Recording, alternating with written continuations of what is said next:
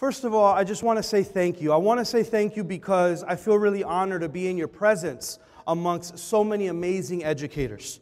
And I want to ask you a question. How many of you have been in education and this is your first year? Couple. Give them some love. We need you to stick around. How many of you have been in education at least 5 years? Give them some love. What about, where's our 10-year plus vets? Oh, I have nothing to say now. Give them some love. Any of our 20-year veterans? Oh my goodness, give them some love. Any 30-plus year veterans? Oh! And then everybody else. No, I'm just kidding. So, knowing the breadth and the expertise that's in the room, I have nothing to teach you. But I have an hour and 15 minutes to kill.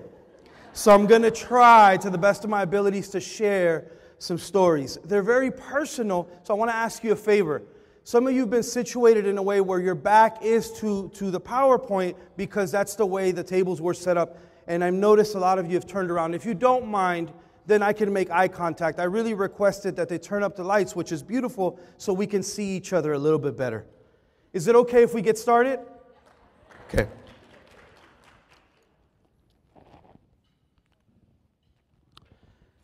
Before I start, I just want to say thank you to this organization, Responsive Classroom, because although it was an interesting relationship of how we even met each other. They reached out around Thanksgiving of last year. And I met them in December, and they've opened their doors to me. They took me to visit a responsive classroom in Cambridge, Massachusetts. They took me to visit a responsive classroom school in Western Massachusetts. We've been in constant communication, and I owe a debt of gratitude to Mary Beth Fortin and the entire responsive classroom community. Can you give them some love?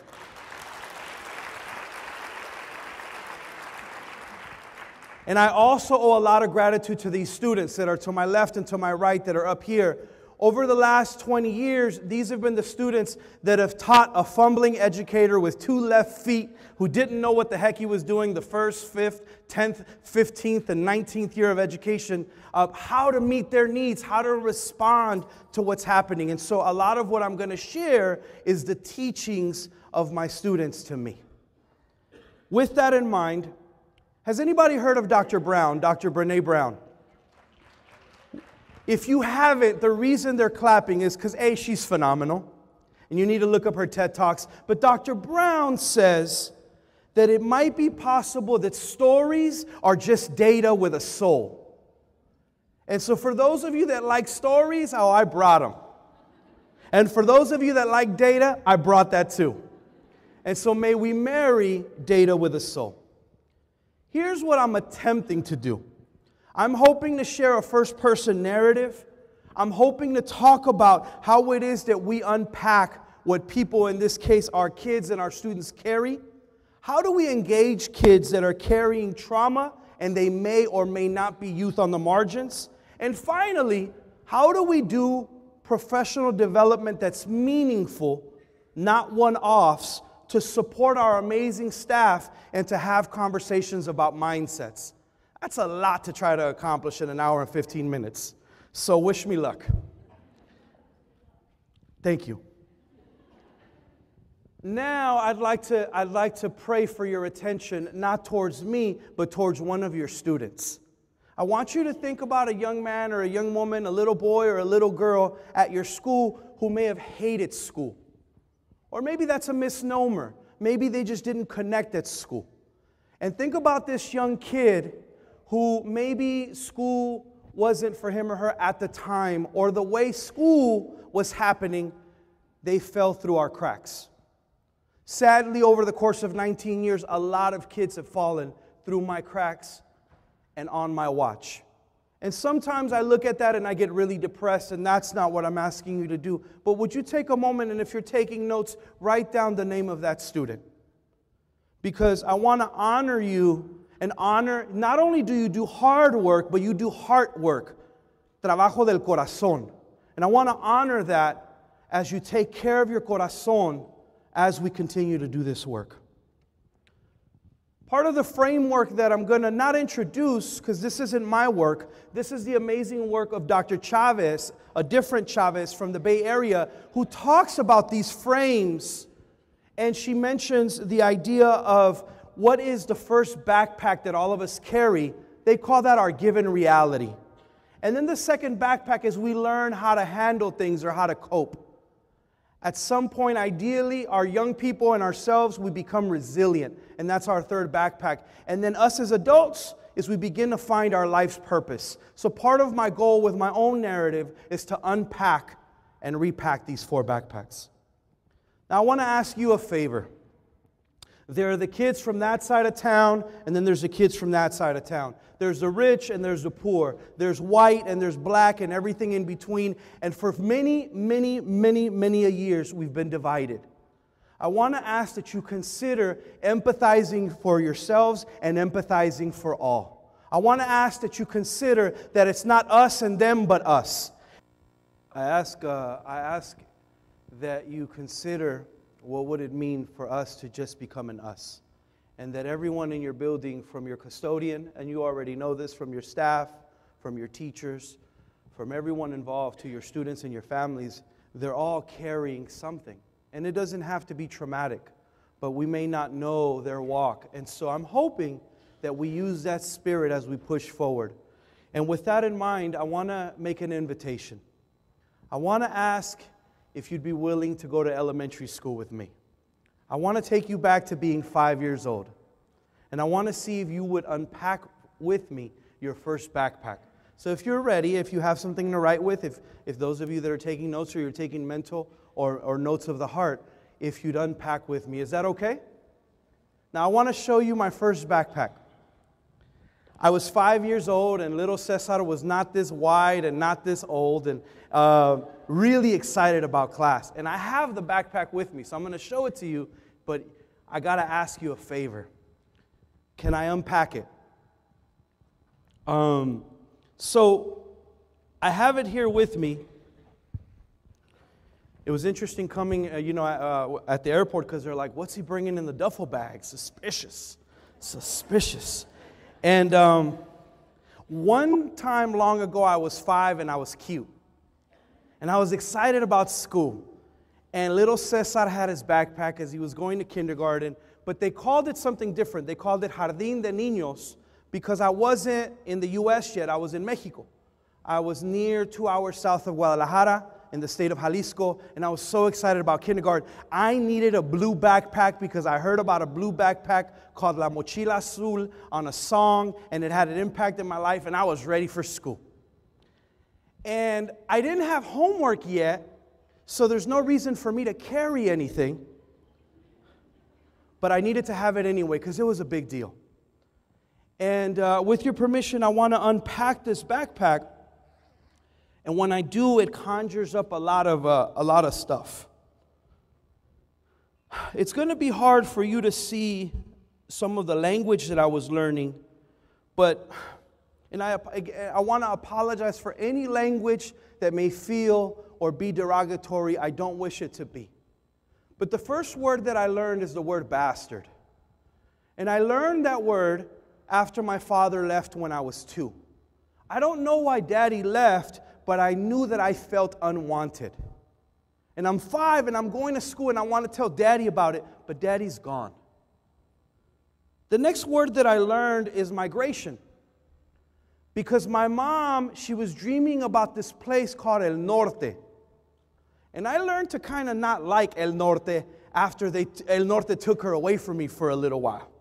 My mom said she was going to this place, this land of milk and honey, this place where there was opportunity. And I was like, what is she talking about? We have milk and honey right here. And she was talking about coming to the U.S. and migrating, but I didn't understand what that meant. And she said she'd be gone for a summer. But that summer turned into years. Well, little Cesar, I became multi or bilingual. I became perdido and lost. Ay, hijo de su maíz. And the story isn't just negative. I'm going to put these up up here because I realize that you can only see the outside of my backpack, but it's something else when the kids let you in and let you see what's on the inside. And my mom, part of the good news story is I got reunited with my mom in Los Angeles, California. And I'm not here to tell the story of how we got reunited. That'll be part B for next year's conference in October. But so we get reunited, and I'm so excited. I'm back with my mom. Imagine you've been away from your mom for years, and you come back, and my mom started teaching me some valuable lessons. And it wasn't immigration who taught me this, and it wasn't the police or schools who taught me this. My mom said I'm illegal. My mom said I don't belong here. And my mom taught me to bow down and to lower my voice. And she said, "Mijo, no tienes ningún derecho. Ten mucho cuidado cuando vayas a la escuela porque te pueden deportar. Cuando llegue la inmigración, quiero que brinques la cerca y ojalá que no te vayan a hacer nada." At age 9, I was being instructed what to do when immigration shows up at the school. I knew what fence to jump, I knew where to go, and I knew that I might be separated from her again. And then she started doing early training in case they shoot her. I'm 9. My pops is gone. My mom is training me for my illegality, and I don't know what the heck is going on. And the final word is one time mommy didn't come home. And from ages 9 to 17, mommy wouldn't come home on 3 occasions. And in the late 70s, early 80s, I'm dating myself a little bit, we didn't have access to cell phones. At least our family did it. And so there was never a phone call like I've been deported or I'm detained or I'm incarcerated. It's just there's no mommy and there's no daddy. And I can't talk about it at school. Who would I tell? I was told not to talk about it at school. Now, if I would have been with you, I think I could have, because I think you would have held me. I think you would have nurtured me. I think you would have found a space to not make me feel illegal, because I don't think a child should have to pay for complicated politics. However, I never came out. And so this little boy, this little Cesar, I'd like to say it's just me, but it's happening to millions of kids that are showing up to our schools. And you don't have to be undocumented to have this story, but many kids are carrying vocabulary and lessons that we may never unpack. It's hard to talk about that one. Now, I sense the room is getting quiet, so it's going to take a while before we transition, but I think one of the things that Albert Einstein always said is if you only have an hour in PD to solve a problem, spend 55 minutes on the diagnosis. So let's spend 55 minutes on the diagnosis before we get to solutions. Let's unpack the backpack in a way Cesar couldn't. Dr. Fully Love, who's an African-American doctor, she talks about the impact of root shock. And Root Shock is a powerful book that I would have your staff read, and you should check out if you'd like. And it's what happens when you uproot kids from safe environments, and now they're in environments where they're trying to survive. Well, that's happening to a lot of our newcomer kids, and that's also happening to a lot of students that are constantly moving. What happens when a kid develops trauma, and then post-trauma, and then permanent trauma? And finally, what happens if there's multiple stress levels that are not going away? That's called the stacking effect. And if a kid is not able to find healthy ways to release it, and if we're not having systems of trauma-informed care, kids could develop what's called stuck energy. And this stuck energy is if we don't release stress, it gets stuck in the body. And for me and for many kids like me, it leads to what's called disrupted attachment.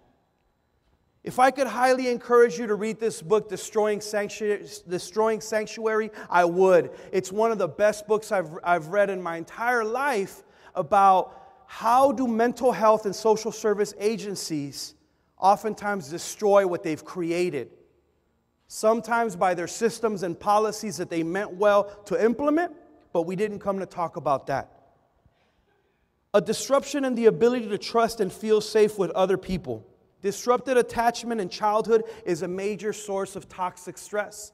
And so oftentimes what we begin to manifest in school at age 5, at age 6, is toxic stress trying to leave the body, but it looks like disruption. It looks like willful defiance. And we may not know how to support that child. Now, I didn't realize that when I came into the schools in the U.S. that I would also have to carry some new vocabulary. And some of it was for good reason, that I needed to be labeled, and some of it, I'm not so sure. I was labeled an ELL, far below basic, low SES, free and reduced lunch, minority, single-parent household, remedial, mentally retarded, disabled, and illegal. And I don't know what the impact of that is, but I'll just take the first one. The assumption, I think, for some people, but not you, is that ELLs have special needs. But oftentimes we never hear that ELLs have special talents, that they have the ability to code switch and navigate in complex environments where there's multiple languages coming at them at once, and that creates deep resiliency.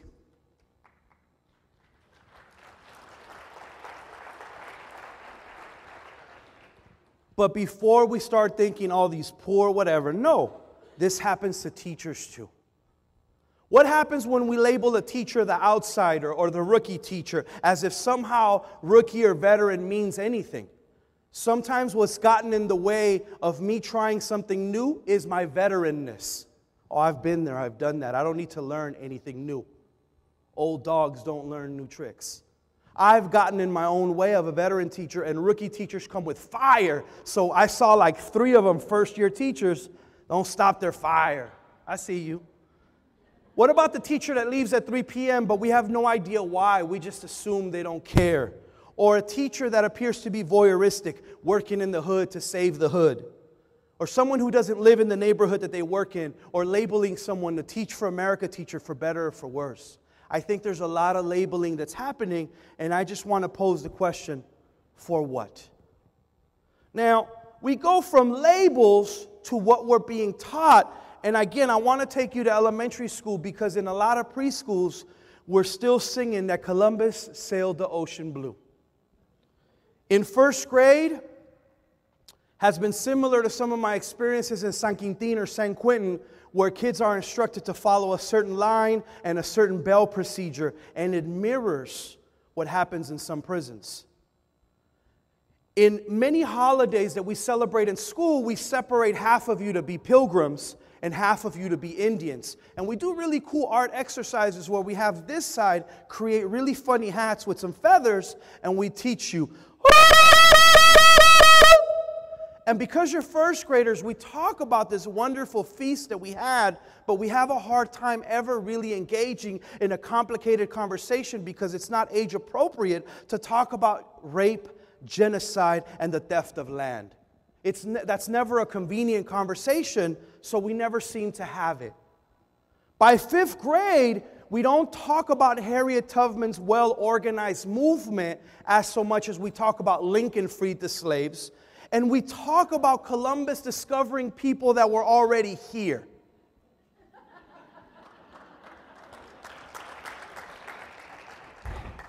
But I'm not the radical saying this. This wonderful bald white man whom I love very dearly, Dr. James Lowen, wrote a very powerful book that we don't read in schools called Lies My Teacher Told Me. Now, he never meant to come after teachers, but he understands that social studies and history is a particular tool for a particular reason, but I'm not going to be so didactic to tell you what that reason is. You'd have to decide that for yourselves. And before we get into any politics, let's see how this plays out in an elementary school on the first day of kindergarten.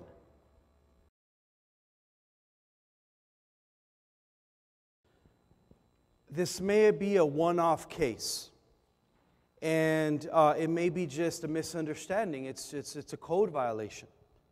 I want to bring in a home expert from Texas because I'm in Texas, and this is the first time I'm in Austin, and we need some Texan wisdom to help us understand. And the wisdom of Texas comes in the form of this phenomenal book by Dr. Angela Valenzuela. And Dr. Valenzuela wrote a powerful book called Subtractive Schooling, and those two words should not go together. but she talks about a concept called subtractive assimilation. That the process of acculturation in which the native culture is rejected and not valued is subtractive. And then there's some kids that just don't like school. And we're not sure why. And there's a myriad of reasons for that. Dr. Valenzuela theorizes the following. I don't know if we should believe it or not, but this is what she theorizes. Youth have a hard time caring for a system that they believe does not care for them. Well, for that little boy, it's kind of hard to come back to school after he had to prove his Native Americanness. Now, that doesn't happen every day in every school. What does happen a lot is kids act out, and we're not sure why they're acting out. Well, let's go to Dr. John Ogbu and see what he has to say. Dr. Ogbu, who's pictured there, he came up with this concept, not willful defiance, but cultural inversion. And what he says is as follows, is that kids oppose the cultural practices associated with the dominant group, including schooling. And what my humble opinion over the last 20 years is that I've never in my life met a kid who doesn't want to learn. But I've met many kids who are tired of being scarred by schooling. And you as amazing educators are able to distill the difference. And part of what brings us together here is because we want to create schools of learning and education and not schooling wounds. Now, our default message in the 80s, it was don't do drugs. And our default message when it comes to education is stay in school. That makes sense. Stay in school. Now, how many of you have ever read this phenomenal book by Chip Wood, which is part of the responsive classroom core text called Yardsticks? This is key, and a lot of what I'm going to say is anchored in Yardsticks, and Chip says the following. Children often have to struggle to fit in while retaining some of their cultural identity. And Dr. Valenzuela theorizes the following, that the more time students of color spend in U.S. schools, the more gets subtracted from them. Their history, their role models, their culture, their roots, their pride, and their language. I'm not asking you to believe that. I'm asking you to consider it and to rent the idea. Don't purchase it.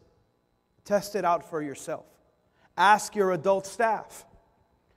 Now, how might this play itself out in a middle school? I didn't want to have a Texas example. It just popped up.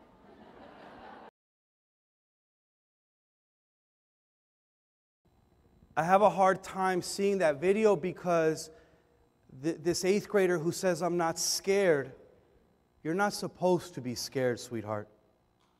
We're not supposed to be creating climates where people are afraid to speak their home language. And so something has happened or something has gotten lost in translation where norms and policies have been created for some and they may or may not impact others. Now, here's something I struggle with. I struggle with anything that you say that opposes my worldview. If you have the same challenge that I have, we will have a session. No, I'm kidding. It's hard to receive counter data. There's something called cognitive dissonance. If at any point from this moment forward or when I stepped on, if there was ever any cognitive dissonance, it makes sense. Because cognitive dissonance theory simply says that we want harmony. And when we receive opposing information, and I've received 41 years of a certain kind of instruction, and then some ridiculous Mexican guy shows up and gives me counter data, that may be difficult. And so I'm asking for your permission that we enter into not cognitive dissonance, but that we try to unpack for ourselves, when am I most connecting with the speaker? When am I most disconnecting? And why? And along those lines, I would love to offer this book to all of your schools. There's a powerful book by, I'm trying to read his name, Eduardo Bonilla Silva, and he wrote a book that's titled Racism Without Racist: Colorblind Racism and the Persistence of Racial Inequality in America. That's powerful, because why would I ever want to tell you that I have sexist tendencies? Why? Why would I want to do that? And how do I know myself enough to understand when I may not be sexist and I'm privileged from patriarchy and sexism? This is complicated stuff. One of the things that when I go to observe schools, I look for indicators. I try to find out who's gifted and who's labeled gifted and who's labeled remedial. I try to find out who's suspended all the time and who's given multiple chances. I want to find out what the data says about an achievement gap, and I like to find out from staff and other adults if there's a belief gap. With that in mind, I want to get out of all of that, and now I want to take you to middle school. Puberty. Oh my goodness. Take a moment and take yourself not to puberty, but to middle school. And as you're going to middle school, I want to ask your forgiveness. If I say anything that has been offensive, let it go. What I've always been instructed is take the good, let go of the bad.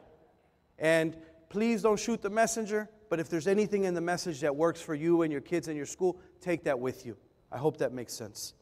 Well, middle school is a special time, and part of the backpack that I chose is this backpack that's on fire. Anybody here Alicia Keys fans? So Alicia Keys has this song called This Girl's on Fire. Well, in middle school and now, I wasn't a girl and I'm not a woman, so I'm not Alicia Keys and I'm not much of a singer. But I was on fire because adults were always telling me what to do in middle school. My parents, my neighborhood, my teachers, everyone. And I wanted to respond, but I didn't have healthy outlets to do so. So I was doing the opposite of explosions. I was imploding. And you might have a lot of kids in your campuses that want to implode, especially by the language and power of our words. And that's one of the pillars of what Responsive Classroom talks about, that there's a real power to our words. And we create certain dynamics where I'm the teacher, I'm in charge, it's my way or the highway, I said so. And what does a kid do with that? That's hard. This is something that's really difficult for me to share and almost embarrassing. And I ask for your forgiveness ahead of time.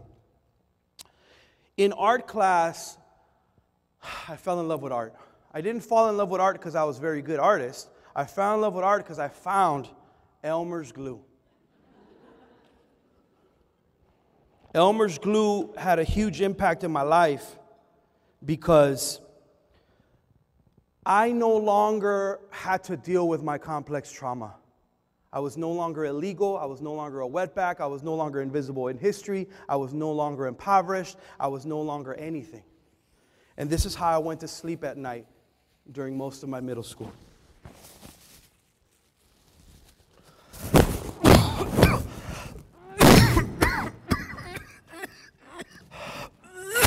I'm tired.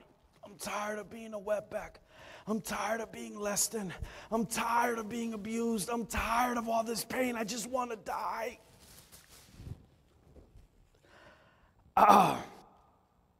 So many kids just want to die. So many kids just want to die. And they're on our watch. What do we do? And I understand why we have zero tolerance for drugs.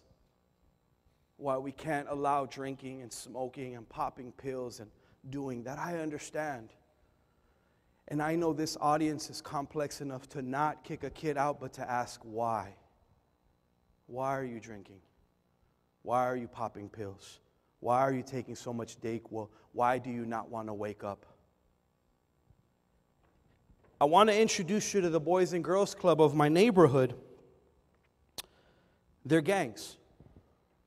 And we don't hear them described that way very often. But that's why we're at this conference. Try something new. And so I didn't know these colors came from the U.S. flag, and I didn't know there was a point of divide and conquer until I read the Willie Lynch letter. Willie Lynch was a slave owner who wrote a letter about divide and conquer. And these colors are colors that bleed from the flag. And so if you can divide people into Bloods and Crips, Norteños and Sureños, and they're competing for very few amount of resources, what happens is violence and trauma. But I just want you to rent this idea. Those of us that got to go to college and were introduced to sororities and fraternities, they may have been for us. But what if these are sororities and fraternities of the hood? What if this is the boys and girls clubs for kids that don't feel like they have boys and girls clubs that reach out to them? Now, you might only think, well, isn't it violent? I don't think that it has to be. I think that some kids are looking for family. And we say no to this, but we close our school door at 6 o'clock. Who protects them at 6:01? And it's not your responsibility per se, or mine, but it's a reality that this becomes a second family for some people. This becomes a rites of passage, a sense of belonging, a sense of camaraderie, a sisterhood and a brotherhood for those that are really on the margins.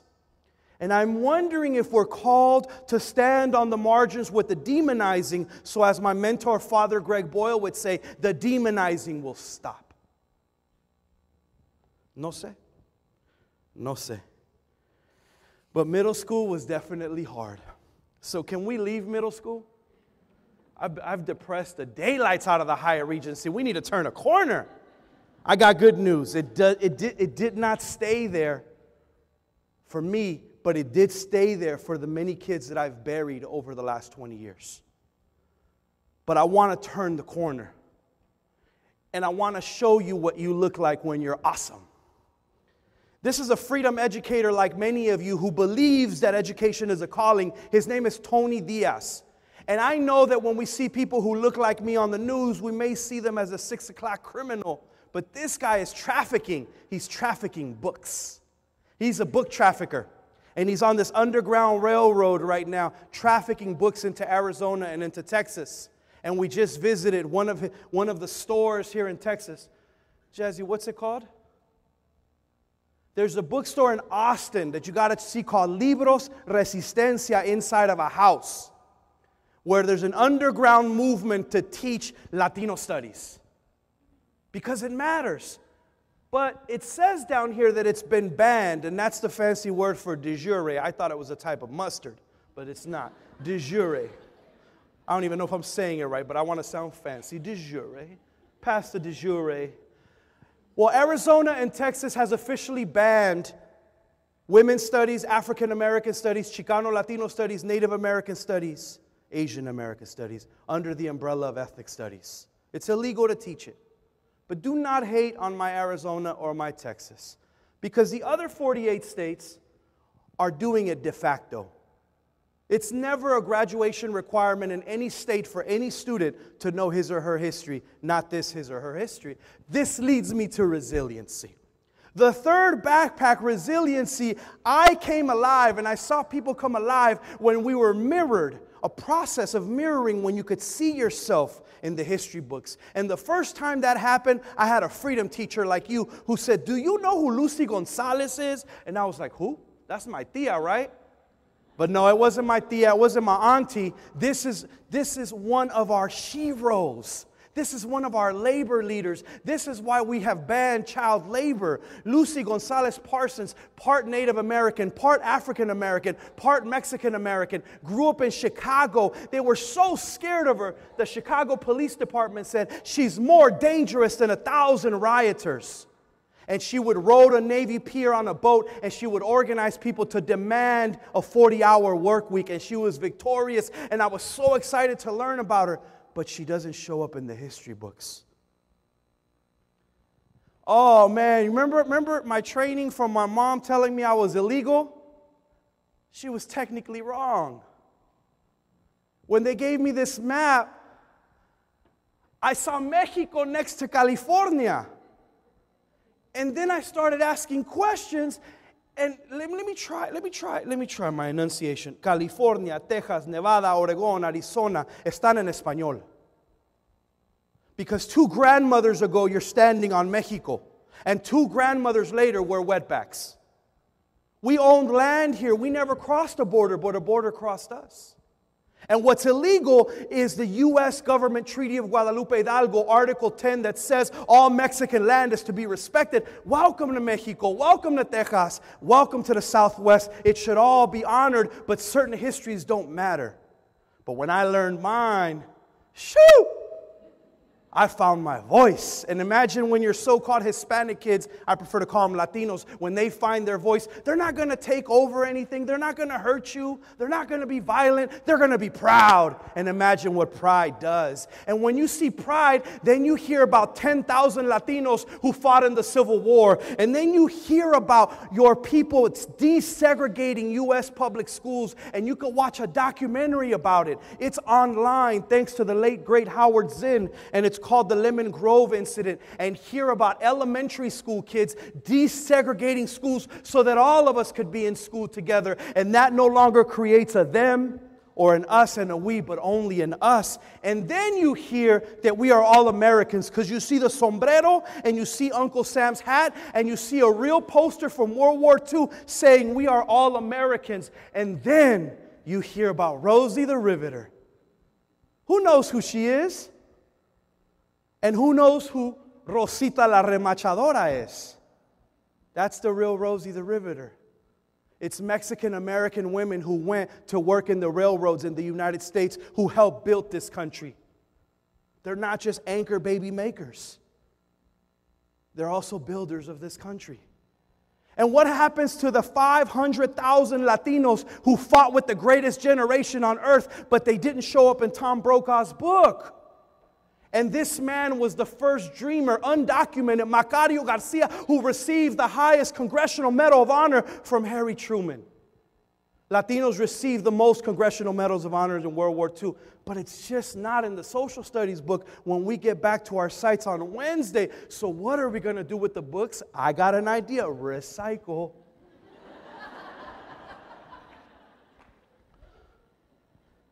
When you can teach about 5,000 Mexican kids desegregating schools in Orange County, California, the precursor case of Brown versus Board of Education, Mendez versus Westminster, and you can do it at the first grade level with this beautiful book, Separate is Never Equal by Duncan Tonatiu, you can begin to do something powerful. You can begin to instill pride in young people. So what started to happen to me is I began to find my voice, and I started to do something called writing, which is what you want to assess in your standardized test. But now writing had meaning because I wanted to write the following. I wanted to express both the pain and the joys of our community. So I'm going to share with you a 30-second poem. It's called I Wonder. You wonder why I drink, do drugs, steal, rob, kill? You wonder why I never cared about your opportunities? You wonder why I never enlisted in the service? You wonder why I dropped out of preschool, elementary, middle school, high school, college, and now a PhD program? You wonder why we're always poor? You wonder why we're always pregnant? You wonder why we're always in jail? Well, I wonder why there's a liquor store on every block with a government license in my neighborhood.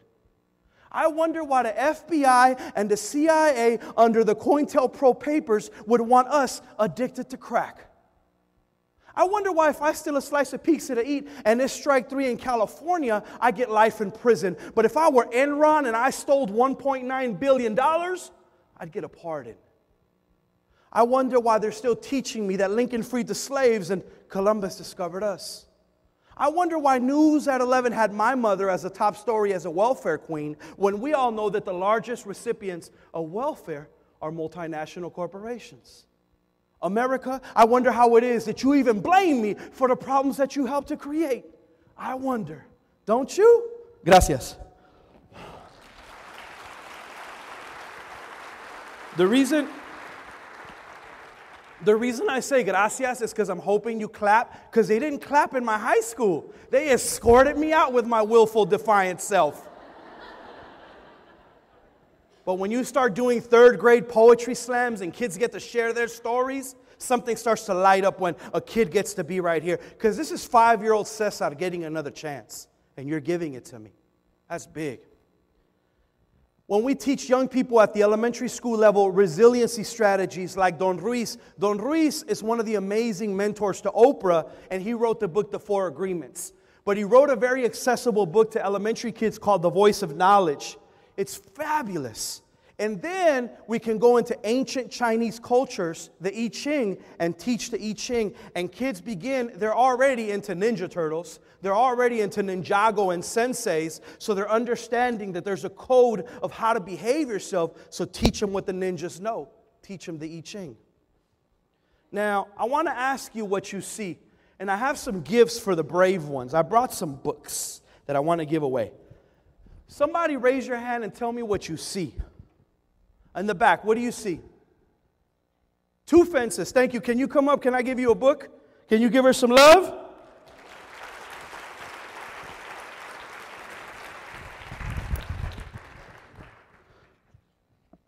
Take your pick. Okay, thank you. What else do you see? Yes. You raise your hand super quick, like I want a free book and stuff. No, I'm just kidding. What'd you see? Yeah. Yeah, you got it. Take your pick.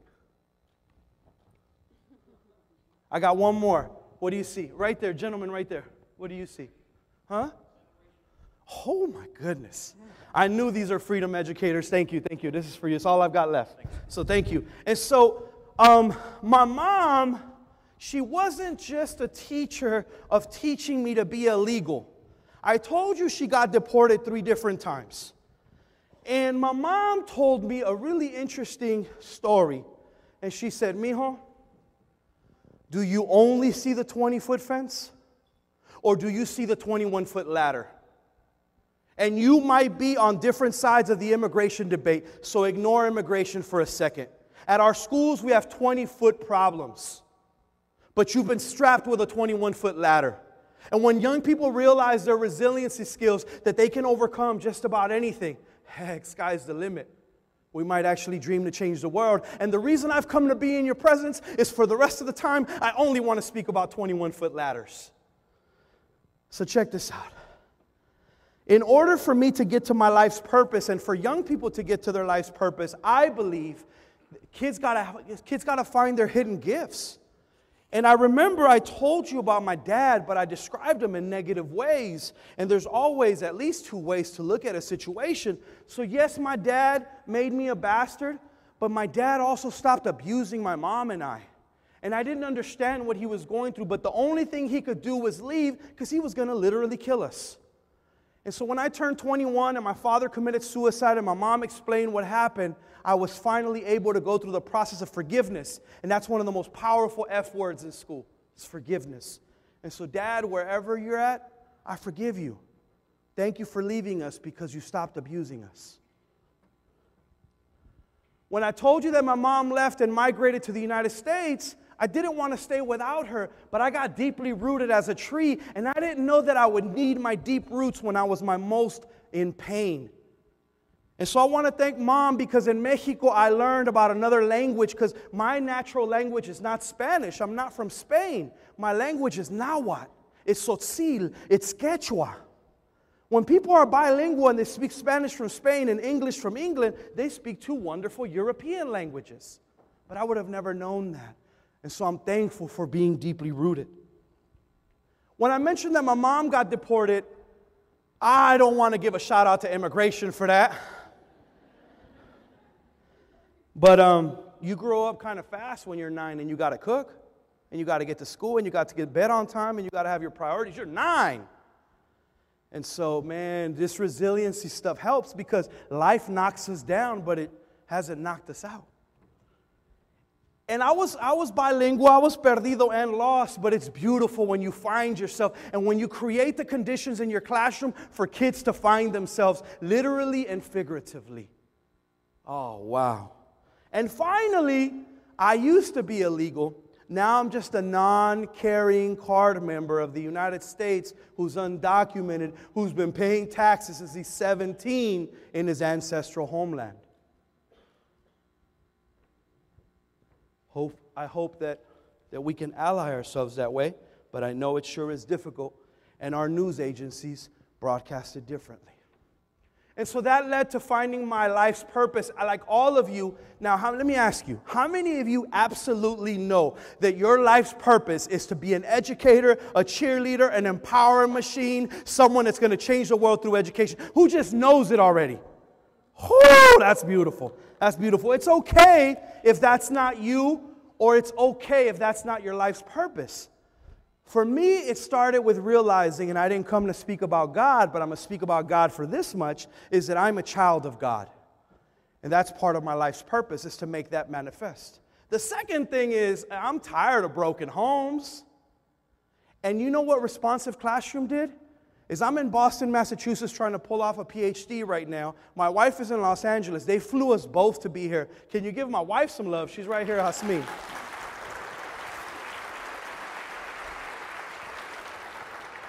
Now, we left the babies alone because they gotta go through struggle. No, I'm kidding. Exit wounds. I'm like, we're deporting the kids. No, I'm just kidding. I'm kidding. But we have 3 amazing, healthy kids, and it's awesome. And it's awesome that there's a movement in America to expand the definition of family, because family should only include love, right?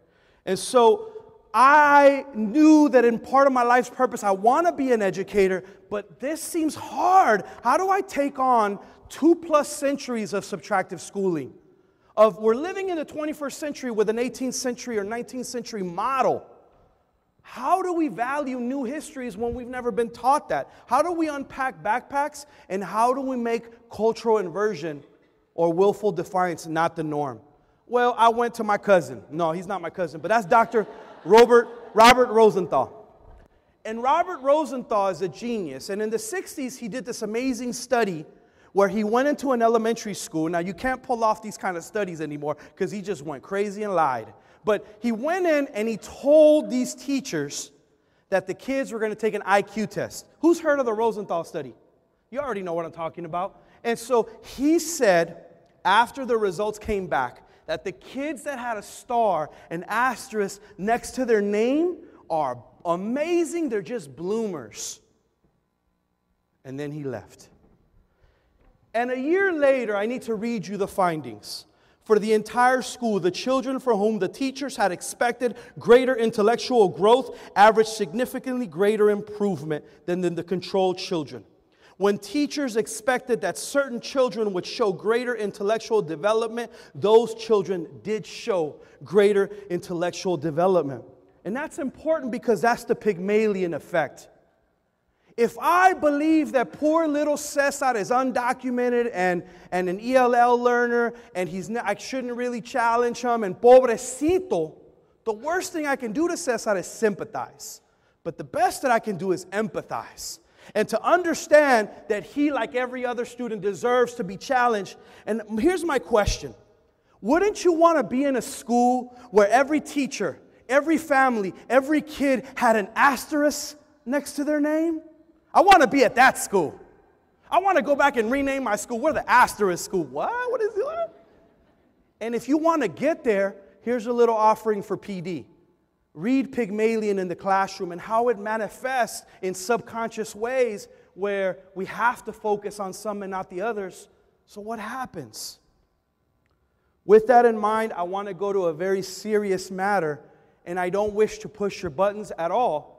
This video has bad language, and I apologize for that. It also has graphic images, and I say as an educator, a community, that we take care of each other, that if you need to step out because the video is too heavy, I understand. But I would do a disservice if I didn't show you this video, and it follows what this amazing work by Chip Wood said. Chip Wood says the following: lower achievement among African American children is often a function of the way they are perceived and treated by their teachers rather than a function of their home or community culture. And yet,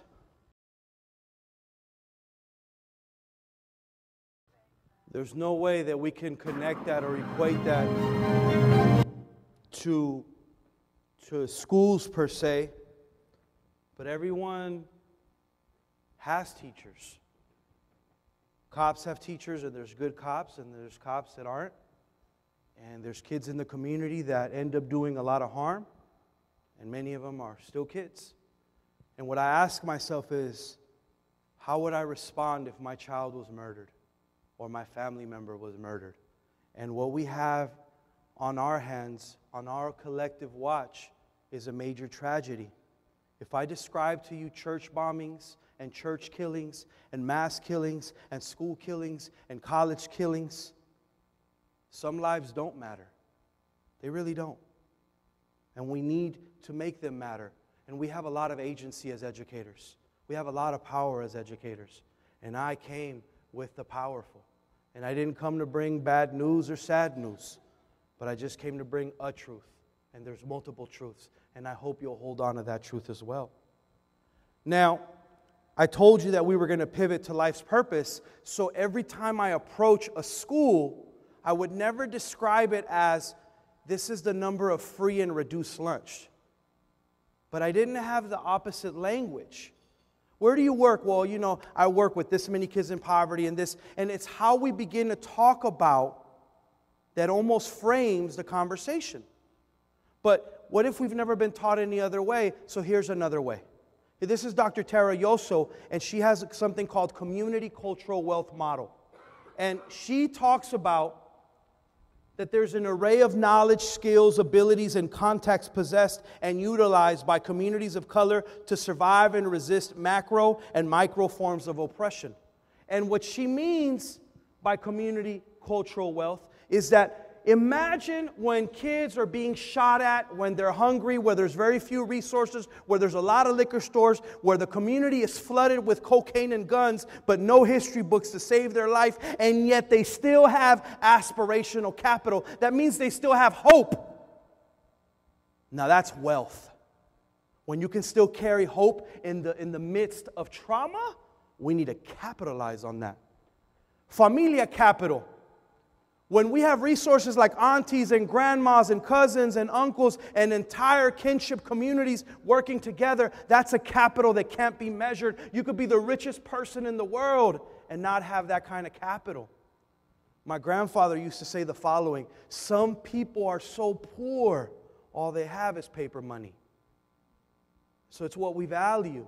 And there's nothing wrong with paper money, but there's a lot of capital in the hood. And this is what education could look like. And I want to thank the state of Arizona for doing something really powerful. Take a look at this.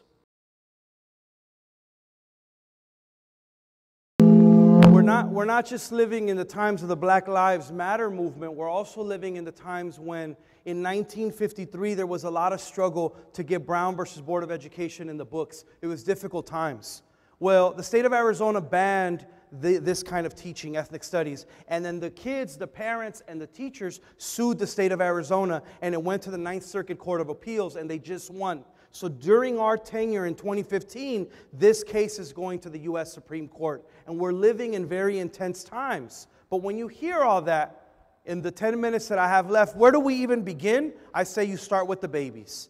These are black and brown babies from the neighborhood who happen to be in our garage. My wife and I were running a center in our home, and we began to ask kids, when is school fun? When are you most alive? When are you most into it? And they begin to tell you stuff. And then you ask young people, where do you do your homework? And oftentimes kids tell you, we don't have a lot of spaces. So we began to ask parents to lend their backyard, and education began at 6:01 p.m. when all the after-school programs closed. And that little homie, he didn't want to hang out with the little girls, so he hangs out with the older boys, but it's creating a culture of educational empowerment. And we couldn't get the Latino parents to come to school. Guess why? Because they had 2 or 3 jobs. But when we did the meetings at 10 o'clock at night, there's a fire pit, it's so cold, but they're there, they're packed in the backyard, they're interested, they're excited. But oftentimes our parent club and our coffee with the principal is at the time that is most convenient for us or most inconvenient for certain parents. So what about multiple sessions for multiple needs? All of that led to, I wrote this book out of necessity. And I'm excited, not because I'm selling it to you, because I'm not, but it just got picked up by Barnes & Noble, and it's a book about Latino history for gang-involved youth. But books in my neighborhood of East Oakland don't stop bullets. And we needed to do something different because the level of complex trauma in my neighborhood is intense. We started working with having young people meet living heroes and sheroes. Here they are in the living room of Helen Chavez, who is the co-founder of the United Farm Workers, along with Cesar Chavez. Because when kids meet sheroes and heroes who look like them, they begin to realize, I too can make a difference. And young people need to understand that there is no justice without struggle. They need to understand what's the difference between education and schooling and understand why education is so important. And it's not just for a job, but that's one answer. Young people need to be able to find their voice. They also need to find spaces at school where they can release in an emotional way and develop the resiliency skills that they need, and this can happen with first graders. Young people need to also help others in need, because second graders can help first graders. First grade can help kindergarten. Kindergarten can help preschool. And the question is, who do we see? Do we see Malcolm Little, who is selling drugs, who just got arrested, whose mom is in a mental institution because the Ku Klux Klan killed her husband? Do we see Malcolm Little, or do we see one of the greatest civil rights heroes of our time? Do we see Malcolm X? Who's in front of you? They all got asterisks. As we began to develop the pilot for we're trying to open up an innovative school in East Oakland, these are the initial drawings. And when CBS News showed up, I want to show you what they captured, what they saw.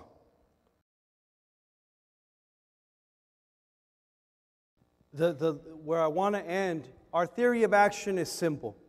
If homies youth or if kids are socially, emotionally nurtured, if they're meeting their material needs like Maslow would say, if they're paired with caring adults like yourselves, if they're presented with culturally relevant education, then they will learn, they will thrive, and they will self-actualize. And right now, our dreams are kind of all over the place. This is the design for the Phoenix building. And my students put a challenge forth, and they said, Cesar, you talk all about education and how important it is. Why don't you apply to Harvard? And I thought, well, no, that's where Kennedy went, and that's where Obama went. It's not where this beaner's going to go. I've got no papers. I've been paying taxes, but it's taxation without representation. They're not going to take me. Well, in 7 months, I'll be the first Mexican immigrant male with a doctorate in educational leadership from Harvard, God willing.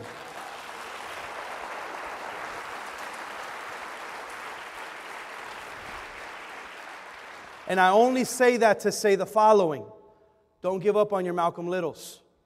And don't give up on yourselves. Take care of yourselves as a staff, as in a community. Put the pieces together. And as you do, you begin to see the Phoenix take shape.